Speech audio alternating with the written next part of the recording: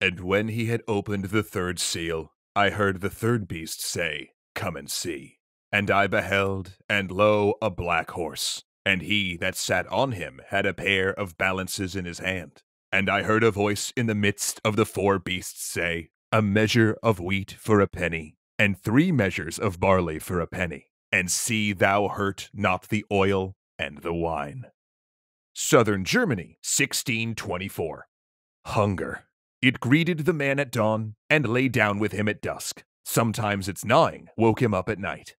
Even before the war, cold weather had made bad harvests. Then the emperor came, took land, and debased the coin to pay his mercenaries.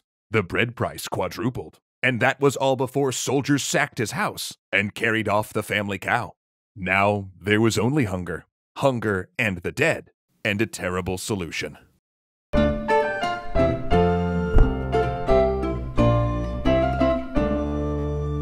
Thanks so much to Ting Mobile for helping this historic tale come through loud and clear.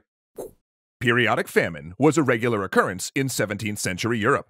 Natural events like extreme weather, insect infestation, or botanical disease could cost a harvest. But while going hungry wasn't unheard of, like many things about the 30 Years' War, it was the scale of the famine that ensures it's still remembered to this day.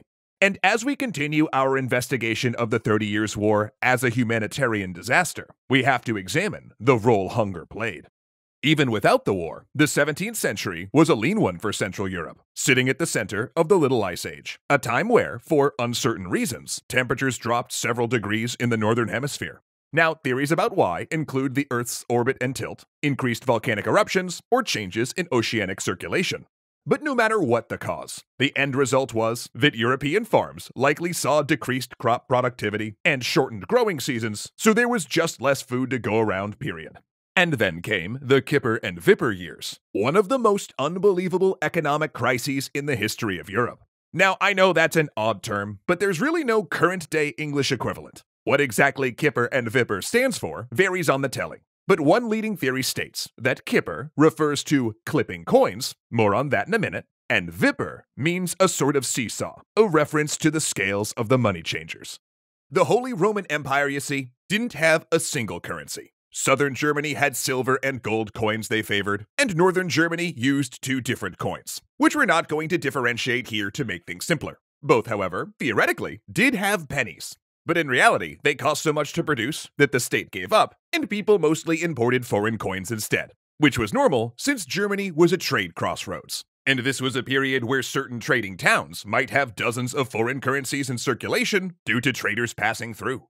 Now, no one knows where they came from. Suspects include Switzerland and Italy. But in the late 1500s, some debased foreign coins had made their way into the Holy Roman Empire.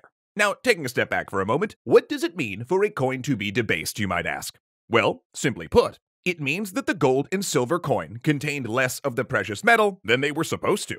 And because people in the empire kept trading their non-debased gold and silver coins for debased ones, the states as a whole were losing money. So then rulers began debasing their own coins to try to even everything out, but the end result being that by 1609, the value of the empire's silver coins fell by 20%.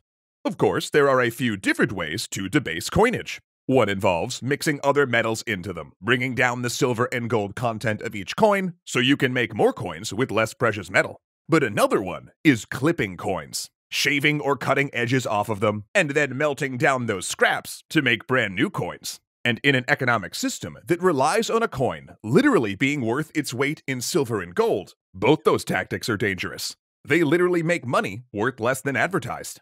Now, even back then, it was known that bad currency drives out good, making people hoard non-debased coinage, or for governments to debase their own coin in competition. But in the short term, debasing could have its benefits. You have 8,000 coins, then you debase them, and now you have 10,000 coins. You just upped your assets 20%, which is useful if you need to hire or pay, let's take a shot in the dark here, a bunch of soldiers. You see where this is going. Even before the war began, a lot of city mints, with minimal imperial oversight, were already debasing their coins. Ferdinand pursued that policy for Bohemia even before the revolt, and afterward, the Catholic nobles he brought in to replace the exiled Protestant ones kicked it into high gear. But debasing became especially attractive once the war began, and states came under strain funding their defense. But it was also both a way to enrich those doing it and practice economic sabotage. Nobles, town leaders, and even priests would start their own unofficial mints, clipping good coins or producing bad ones. Then those with the highest gold and silver content they would keep. And the rest? Well, they'd get a traveling con man to bring them to the next state over, preferably one that supported the opposite cause, and convince common people to exchange their good coins for the debased ones.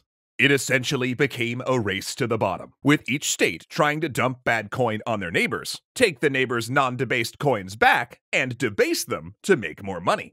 And the result was a total collapse of the currency. Some coins fell to 1/8 of their value, and hyperinflation went out of control. Bread prices were particularly dire. In one diary from the period, a soldier claims that 45 silver pieces could only buy 2 pounds of bread, and a seminary student in a university town remembered a loaf costing a full gold piece. And some of the biggest perpetrators of this were major figures in the war. Ferdinand, as we mentioned, championed debasing Bohemian coin to pay his soldiers, but when he moved his Catholic lords into Bohemia, nearly all of them set up mints to make a quick buck. The most successful of which was Albrecht von Wallenstein, who invested money he'd inherited from his wife into mints in Bohemia, using the profits to set up a mini fiefdom in the country and raise a private army. Then using this very literal war chest, he became one of the most influential imperial generals of the conflict. Though Imperial Edict finally fixed the exchange rate in 1623, there was no undoing the damage. Urbanized classes like merchants and tradesmen were ruined, with food prices rising 8-fold. And because they lived in cities, they had no farms to grow their own food. Areas like Bohemia were hit even worse, since Ferdinand's religious policies were driving out the moneyed classes of Protestant artisans and skilled workers. It left the country short of doctors, lawyers, merchants, and builders. They in turn fled to Protestant cities, driving prices even higher there, since more population means more demand for food. And then came the soldiers. Soldiers that had to be paid, often by rulers ordering tax hikes on their already destitute subjects. Generals routinely took on more soldiers than they could pay, making up for the shortfall with contributions from the cities they marched into, essentially demanding money in exchange for not sacking the town. Armies also quartered soldiers in civilian homes, at times for months, with families made to provide for the unwelcomed house guests. And of course, there was also the looting, pillaging, and confiscation of crops and livestock, which was pretty rampant. But that was micro-scale. On a macro level, once the monarchs began running out of money, they started paying troops in land. Ferdinand was the first to do this, granting Maximilian lands in the Palatinate for the use of his army. But there were others. And new rulers, unfamiliar with the territory, did little to even out the situation. Accounts of the time discuss nuns corralling orphans into convent grounds, begging passing troops for food, families trying to eat grass, and cats and dogs disappearing from cities. Soldiers, often just as hungry, lamed or poisoned their horses so they could be butchered for food. And because sieges were such a feature of the conflict, garrisons found themselves running low on supplies much earlier than normal. It was mostly from here that the stories of cannibalism came. And while we shouldn't believe every one of them, it's generally accepted that it happened on occasion. The poor eating each other, and the rich making more money. But that was not the end. There was still one final horseman left. Because while armies marched from town to town, taking whatever they wished, they often left something in their wake. Plague, pestilence, and death. The rider on the pale horse is coming, and his scythe will kill more than the other horsemen combined. And actually, while we're on the topic of devastation, I gotta ask, how is your phone bill looking these days? Ooh, that bad, huh? Well, luckily we're back with another money-saving deal from the new and improved Ting Mobile. They've got a plan that can work on anybody's budget. For instance, if you just need unlimited talk and text, they've got you covered for only $10 a month. Or depending on your data needs, Ting has plans starting at $15, all the way to the mighty unlimited talk, text, and data for just $45, meaning there's a perfect plan for you and your family. Oh, and speaking of families, oh Jeff, yeah, how much have you saved in the last 3 months on your family's 2 phones and an iPad? Over $230. Wait a minute, that means you're on track to save like more than $900 this year. Looks like someone's getting a new PlayStation and an Xbox. What's really neat, though, is the only thing that actually changes is you getting a lower monthly phone bill. You still get robust nationwide LTE and 5G coverage, not to mention access to Ting's award-winning customer service, plus, and this is my favorite, no contracts ever. Not to mention, switching has never been easier. Just head to extracredits.ting.com to check your phone's compatibility, create an account, and pick the plan that's right for you. Oh, and if you bring your phone, you'll also get a $25 service credit to try Ting with no strings attached. And because using our link, again that's extracredits.ting.com, helps support the shows you love while lowering your phone bill at the same time, there's really never been a better time to try Ting. That's right, Zoe. Ahmed Ziad Turk, Alicia Bramble, Casey Mustia, Dominic Valenciana, Joseph Blame, Kyle Murgatroyd, and O'Reels1 are fantastic legendary patrons.